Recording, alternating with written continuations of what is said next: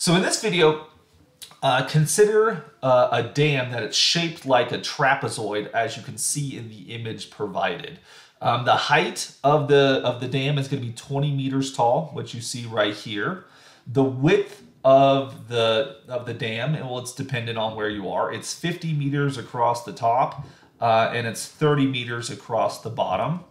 And we want to determine what is the force on the dam due to the hydrostatic pressure if the water level is 4 meters from the top of the dam. So the water comes up here, it doesn't quite reach the top. There is this 4-meter gap right here. And so we're interested in how much force is being exerted against the dam based upon the hydrostatic pressure here. So let's try to unravel this terminology a little bit. So when you see this word hydrostatic, what does that mean? Hydro we probably are familiar with. Hydro comes from the Greek, I believe, which means water, right?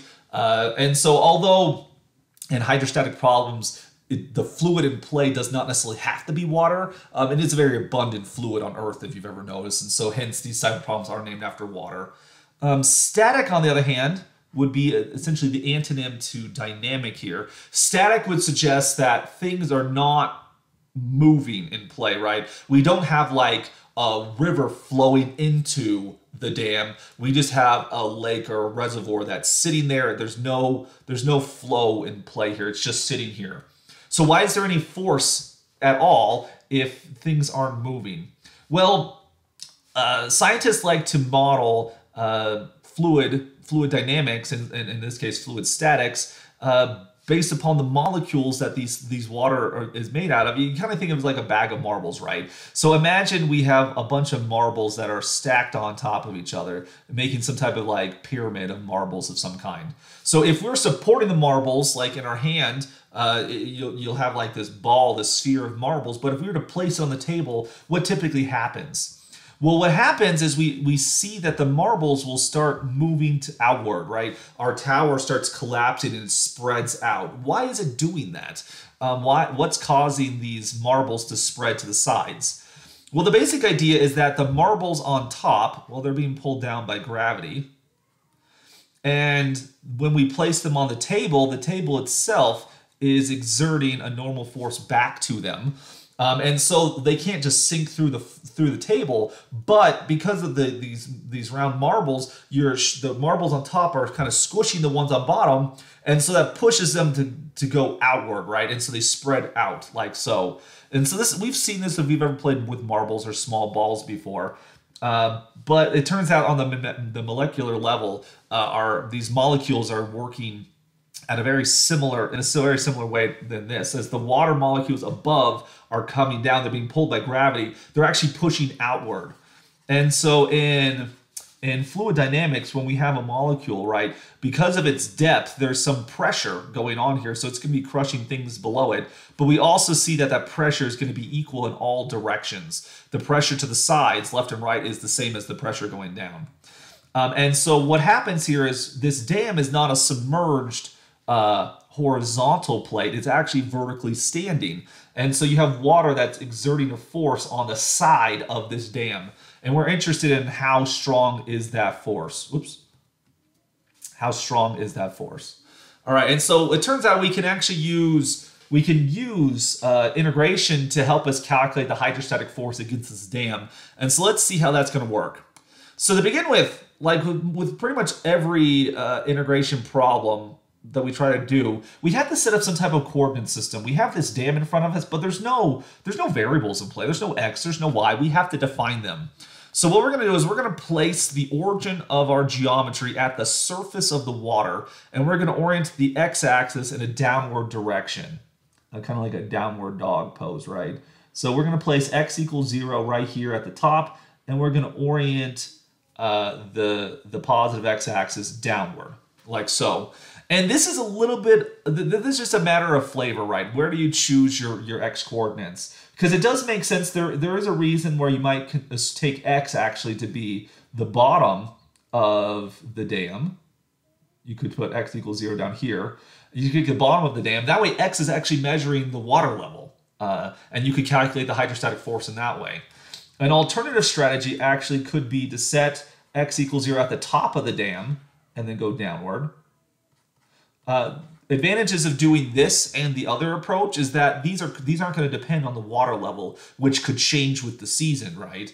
And so like an engineer who works at this dam would probably set it up using one of those two things. For us though, it's a little bit easier to set up these integrals if you take the surface here, because if you set x equals 0 to be the surface of the water, then we're going to see that x is actually equal to the depth, or I should say the depth is equal to x for this, right? How deep you go in the water is going to depend on your x coordinate. So there's going to be a simplicity of doing that here. All right. Let's see. And so with any specific depth, we can pick an arbitrary x value and look at a typical cross section, right? If we were to slice along the x-axis a certain amount, we're going to have these little problems, little baby problems that we have to worry about, right? What's the force of this at this rectangle? What's the force at this rectangle? What's the force of this rectangle? Etc. And so the idea behind this is we're going to make an assumption. We're going to assume that that basically all of the area is centralized. You know, essentially I like to say we're going to assume that this is an easy problem. That's how I like to think about it. We're going to assume that all of this is sort of centralized right here. All of the area is here. So what we saw before is that the pressure of the hydrostatic pressure, that's the word I'm looking for, is going to equal the density of the water times the acceleration due to gravity times the depth right here. And so by our assumption, but when I say easy, what I mean is assume all of the pressure is the same throughout. Assume uniform pressure throughout this problem. So when you have a cross section, we're going to assume that the entire pressure is the exact same, even though there is some width to it. As these things are going to be delta x thick, it's not a crude assumption to assume that it's the exact same pressure throughout the whole thing. So our pressure in this case, because again we're working with the scientific units, we're going to get 1,000 kilograms per meters cubed for water. Acceleration due to gravity is 9.8, and then we're going to get x. So we get this 9,800 for the pressure. That's really nice. But force, remember, force is pressure times area. So we have to also determine the area of the cross section. Now this is the part, like I said, this pressure is going to be the exact same for every single problem. Basically for scientific problems, this is going to be 9,800x, or for British American units, it'll be 62.5x. Now the x, of course, could change. It depends on your coordinate system. But if you place x equals 0 at the surface of the water, you're always going to get 9,800x right here. So that lack of variability is very comforting for students. The area problem, well, what's that going to be? Well, if you'll notice, our cross section is a rectangle, so its area is going to be length times width. The width of this guy is going to be dx right here. That's how thick it is. And so the length is really what's suspect here. And that is the part that this is basically the only part of our hydrostatic problem that we have to put really much mental strain in. How do we determine the length of this thing? Excuse me, the length is going to be this part right here. Now, one thing we can recognize is that no matter where we are on the dam here, you're always going to have at least 30 meters to your length, right? So like this portion right here is going to be 30 meters. But then there's a portion right here, let's call it little a. And then by symmetry, you're going to get the same little a over here. So what we're going to observe is that the length is equal to 30 plus 2a. So if we can ascertain this a value, we can get the length, and then we can go from there. And again, our width is actually dx. This is going to be the variable which we integrate with respect to.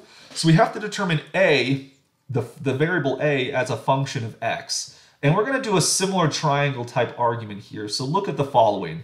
We have the entire dam shape, which is going to have, it's 20 meters tall, excuse me. And then on the top, it's 50 meters across the whole thing, but we lose 30 meters in the middle. And so there's 20 meters left for the sides, like so. And then by symmetry, we see that each side would be worth 10 right there. So you're going to get this triangle, which is 20 by 10. And then if we look at a smaller version of this triangle right here, you're going to have this little triangle, which corresponds with our cross section. You have A right here. What is this value on the side? It's tempting to say that this value on the side is x, but that's not quite right.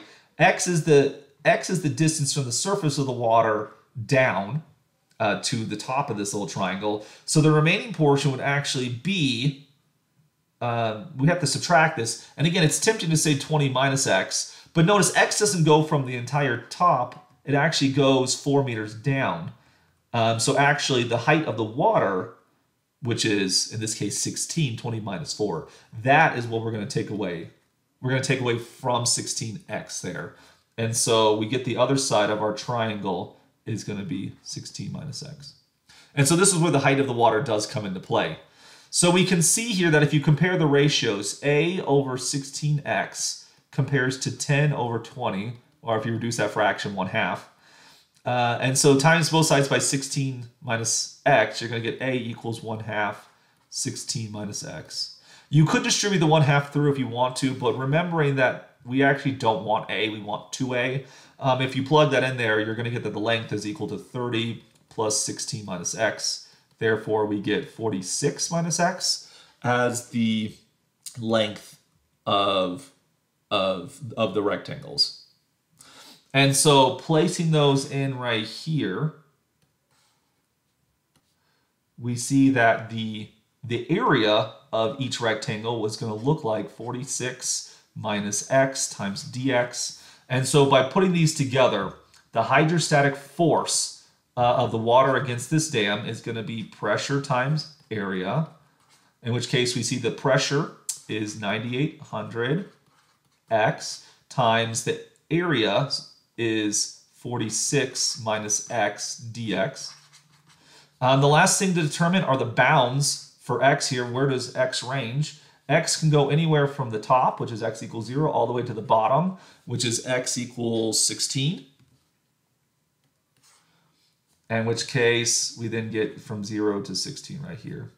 So once this thing is set up, this is of course the important part here. Once we get this thing set up, the actual calculation isn't so bad whatsoever.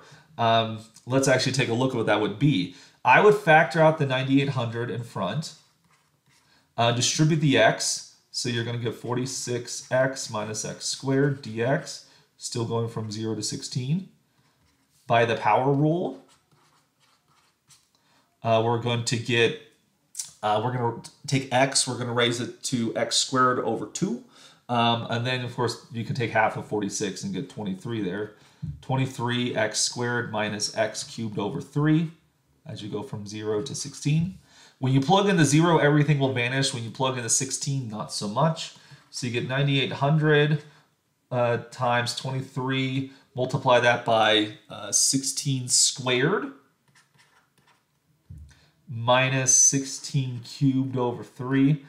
This is the point where I'm just going to put this in a calculator to help me simplify this. If you take 23 times 16 squared minus 16 third over 3, you're going to end up with 13,568 all over 3. Times that by 9,800. Your exact answer would be 132966400 over 3. Put in some commas there. You get, 132,966,400 over 3. But again, we a rounded answer. If we pay attention to significant digits, that's sort of a big thing in most science classes. I don't really care about that in a mathematics class. But we're going to get that the force is going to be 4.43 times 10 to the 7th newtons. And we could upgrade this to like to kilonewtons or meganewtons if we wanted to. But this is our answer. And beware that the actual arithmetic and the calculation integral is not really what's of interest here. What is of interest is this integral right here. Why does this integral represent the hydrostatic force against the dam? That's the aspect I'd want you to get through this video. And feel free to rewatch this and revisit this if you have some struggles with this, or post some comments or post a question in the comments below. The point of these type of questions is to understand, why does this integral give us the calculation? Because it's a trivial use of calculation to actually find the answer. Why does that integral give it to us?